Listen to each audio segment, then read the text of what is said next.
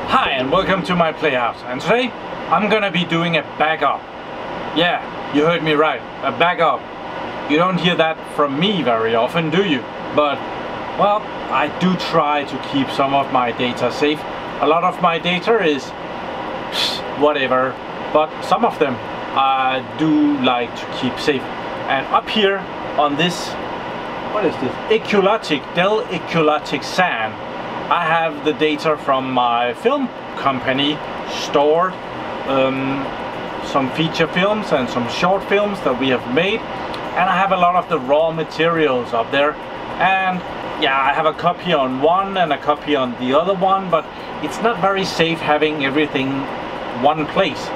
So I would really like to copy that with me back home, or even better, my good buddy that I had this film company with, he has just gotten a new NAS box, and he was bragging about how big it was and that he wouldn't run out of space in a long time. So I'm gonna hand him over 6 terabytes of data that he can keep safe.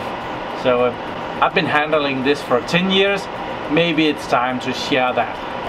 Up here I have 2 Equallogic SANs, one here, one there, and I have a spare one there that is not really on, but those 2 are on right now.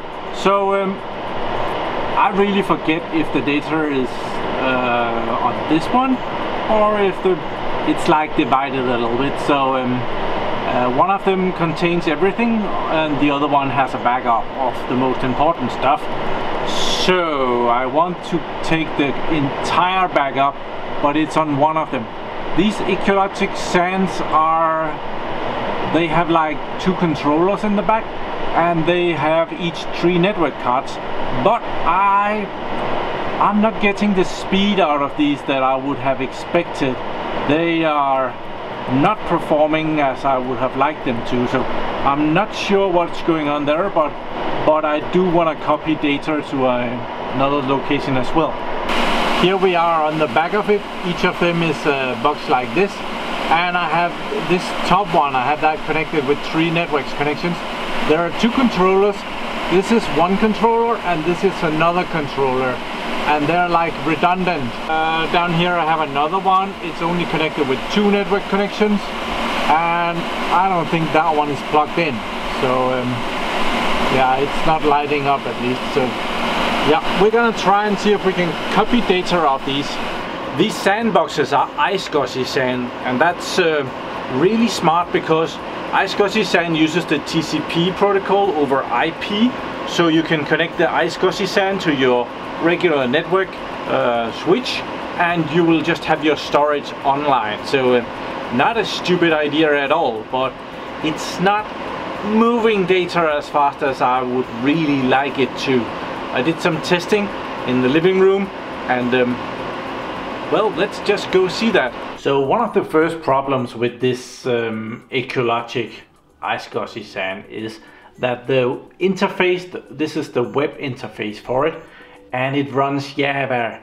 And the Java is so old and buggy and full of security issues that it took me half an hour to just get a bloody picture through it.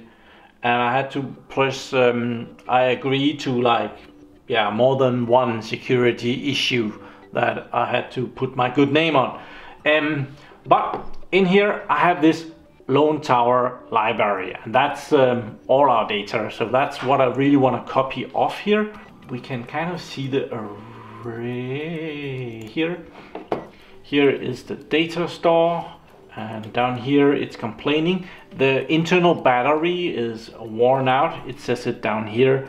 Time of date battery is low. So that's the warning, I guess, I hope. And it's complaining about drive 6 has a history of failures. So that's not a good thing. I really like this view where you get the box from the front, and it tells you if there's any problem. There's like a triangle here, and it tells you when you put the cursor on top of it, it tells you what's wrong. So that is cool. Then there is the controller, which might be why this is not performing as well as expected. No, it says it's all good in here. So the controller is probably just the battery. So all of this is set up in a RAID 6, is it? Oh, I forget. It's set up in RAID at least. I believe there is 2 hot spares. Yeah, it's set up in at least RAID 6 with 2 hot spares. There are 14 drives, so there is like 10 drives of storage here. And all of these drives are 2 terabytes. That's all good, but it's not performing as good. So let's get some Windows here. This is the temporary directory on my computer. I have used this in a previous video where we were also testing speed. Mounted the Lone Tower library down here as my E drive. So if we go in there and projects, we have a birthday party here that we were recording. This is years back.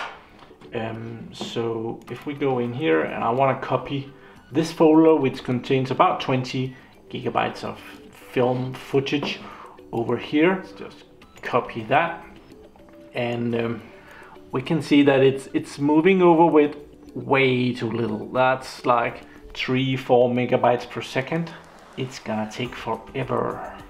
And well, I think that this iSCSI SANS really needs to be emptied out and reformatted and get a firmware update and all that good stuff, but I really don't want to do that with all the data on it, so I'll at least want a very good copy of that before I start messing around with it. Actually, now the speed is coming up, so might not be as bad, but it should really move over with something, a good steady 100 megabytes per second. I would expect from a SAN like this. I do remember when this SAN was new. I didn't get it from new, but it was new at some point, and this is a $100,000 SAN. I would expect more than this. I don't have a 6 terabyte hard drive just laying around waiting for something like this to happen, so I had to go order that. So I actually bought 3 hard drives, and they came wrapped in this funny way, and I got this from the local hardware pusher. So this one is the one that I'm planning to use for this, and you can't see anything. I really went all the way out. Actually I didn't. I see now that 12 terabyte hard drives are available, but this is a 10 terabyte hard drive, and well, and this is a SkyHawk, and this brand or model of their hard drive, probably just the firmware that is on here, is really meant for putting into a surveillance system.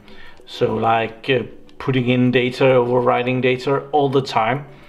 It's not really meant for this, but it was cheap. I don't understand why this is cheaper than all the other. Well, I could get the archive drive, the Seagate archive drive, but well, I wanted to try something else. So we're gonna get this SkyHawk, and it's there's an eagle on here, so that's pretty cool. I need to put it in a box, and we'll go do that and connect that to the computer. I also got 2 other drives because I'm actually running out of space up here on my little backup NAS. I have a Synology 411J, and that one I got 2 Bakuda 4 terabytes for. Now that the mailman had to take the long trip anyway, I didn't want him to just come with 1 hard drive, so I got 2 of those as well. And I'm gonna stretch it a little bit because my little brother, he wants a hard drive for Christmas. He wants a 2 terabyte or a 3 terabyte, and one of these are definitely gonna make a 2 or 3 terabyte hard drive available for me to give away to my brother for Christmas. So I'm gonna do that. I'm gonna upgrade the little NAS box here during the weekend as well, and at least get 2 or 3 terabytes more disk space on that one too. So yeah, these were very thin. I just noticed that they're not very tall. They're very thin like that. It was definitely thinner than this one. This one is like almost twice as, no, maybe not, 1/3 thicker than the 4 terabytes. So, yeah, cool. Yeah, this one we put away for now. This one we will go and put in a box. Well, so out here in the hallway, besides the dusty red wine, which clearly shows that I drink way too little, I have a box here, and I've saved some hard drive boxes in here because before I bought boxes like this. This is a Western Digital My Book. It came with a 4 terabyte hard drive, and at the time as I bought this, that was the cheapest way to get a 4 terabyte hard drive. This is some years back. Now 4 terabyte drives are, I think they're almost 1/3 of what I paid for it when I got this one. I kept this because it came with a good box. I also have one here, also a Western Digital. I believe that was a 3 terabyte box. So let's see if we can fit that. So let's see what we got here. Opens out that way. Oh, saved all that. Cool. Documentation. Warranty, maybe. But it's just a stupid plastic box here, and it comes with a power connector and this thing. This is a USB 3 connector. I am not sure if this is USB 3. It doesn't look USB 3-ish to me, although this looks a lot easier to mount. But let's go with the USB 3 box and save this USB 2 thing here. It has this weird little print, which it's both cool and tiny. Well, let's get the SkyHawk installed in the drive bay. I don't know if we can get it in or if I just have to have it laying outside. It would be a lot better to give my friend the box instead of just a loose hard drive with a print hanging out of it. So if that is possible, we're gonna do that. So here we are. Oh, it's a brand new expensive hard drive like this. Always looks pretty good.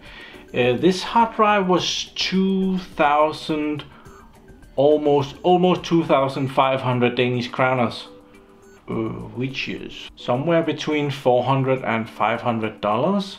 Let's start by putting in this print. That's pretty easy. Just pop that in, connect it.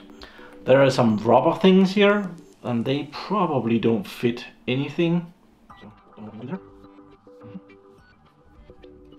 there's a connector there. There are 2 screws. We need a screwdriver, don't we? There we are. This little print just screws down into the hard drive. It's not badly made. It's actually pretty cool that they've done it like that. I think this one goes here. I have no idea if this circuit board will be able to handle 10 terabytes. So we are definitely testing here. If it doesn't work, well, we will find another solution to do this. This is a pretty cool way they have figured out how to remove the stress from this connection, so that the connector doesn't break on the circuit board, but instead are mounted to the entire hard drive. So good thinking there. I'm gonna see if I can get this rubber thingy here to do anything. Otherwise, I'll just probably gaffer it. Okay, it kind of sits here. This hard drive looks to be bigger than the one that was meant to go in this box. So up here, there's not gonna be room for the rubber feedy thingies that are usually there. I could probably put this on, but if this doesn't work, it would be a lot less hassle if that one is not on. So we're gonna test it out that way. I have a power supply for it here. It's 12 volt, 1.5 amps. So let's go connect this to the computer and see if it works.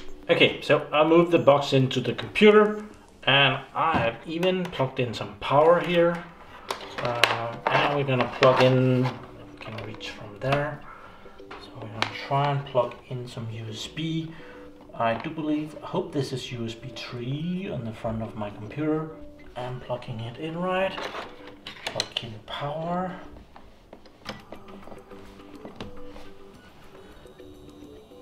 It spins up.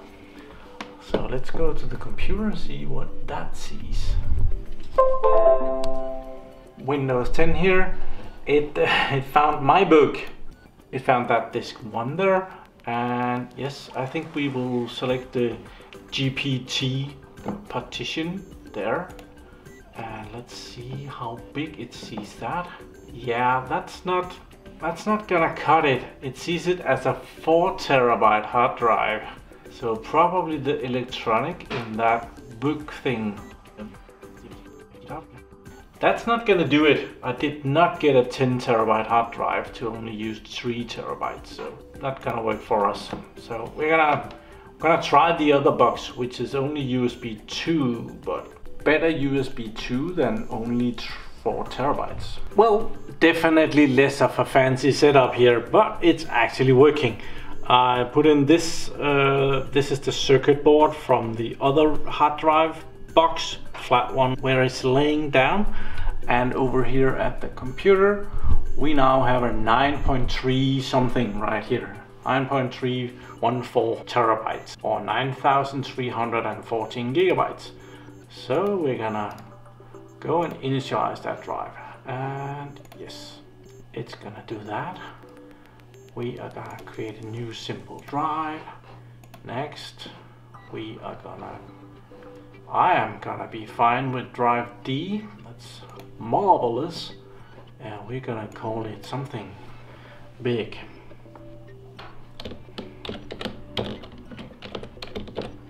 My Playhouse 10 terabytes. NTFS size does matter, but we're not gonna be using it. And the data that we're copying, some of it is big files and some of it is very tiny files. Some of the raw materials, is single frame pictures, like 200,000 pictures that becomes a film in the end. So it's both big and small files. So next, finish. So it's formatting that. It's hopefully gonna perform a quick format. Otherwise, yes, it completed the format. I think I will dismount it and see if I can fit it in the box, because it's probably gonna be copying here for a couple of days or something like that. So I don't really want to have it sitting like this on the table if I can put it in a box. So I managed to get the disk into the box. So let's see if this will fit here. It's not happy about it.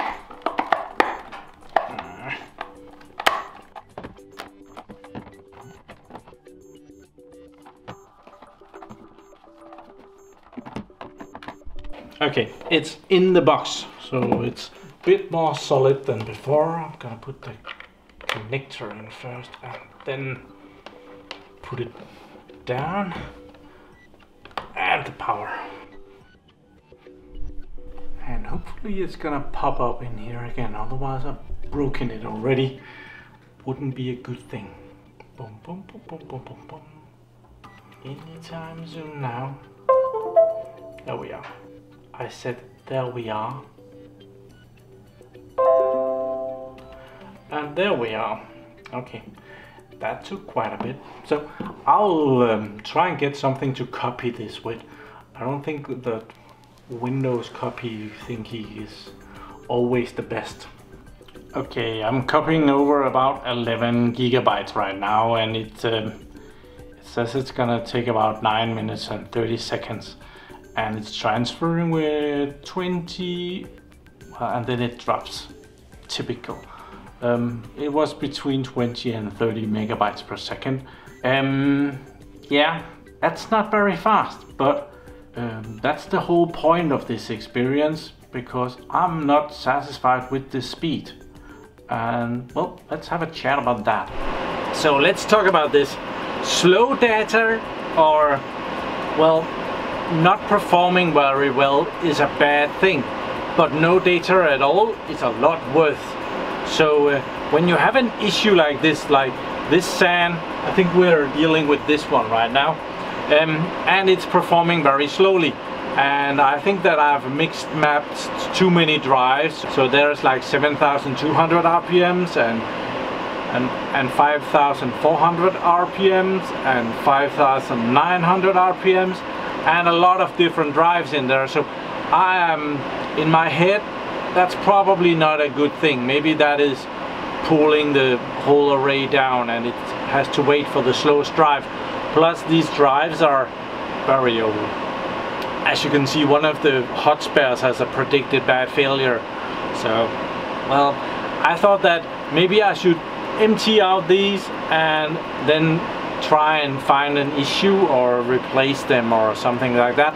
But if I just started right now and trying to find that error and swap drives out, and there's a very big chance that I would fuck something up and all my data would just go poof. And well, I do have another backup up here, right? But well, you know, the idiot might start to take drives from up there and put them down there, and before the idiot has figured out what's going on, well, he destroyed both arrays. So I find it much safer to use the slow time and move everything away, have a good copy, and then I can fuck up all of it, and doesn't matter, it's just gonna be another copy. And well, even though it might take 2 days to copy it back in, it would, if I fix the problem, it probably doesn't take that long, but it might take a while to copy all that data back in, but it would at least not be lost, and that's the worst thing. Better slow data than no data. So I'm mostly sharing this experience because it kind of sucks to copy out 6 terabytes of data with 20 megabytes per second. I hope I can get the computer running faster, but I don't know. I was gonna try and see how Windows copy was doing. We saw that just before.